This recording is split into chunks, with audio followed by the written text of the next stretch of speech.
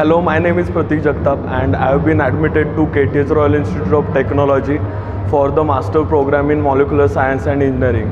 I still remember when I came to Imperial, I was with the full thoughts, and firstly I met with the Suraj sir. I still know I have discussed so many universities with him, and I wanted to apply for the technical university in Europe, and he guided me through all the procedure, and he has been me through the whole procedure. He guided me in the visa procedure also, and I don't think so it could not have been possible without his guidance and encouragement. And I will tell all the students that please join the Imperial to fulfill your dreams. Thank you.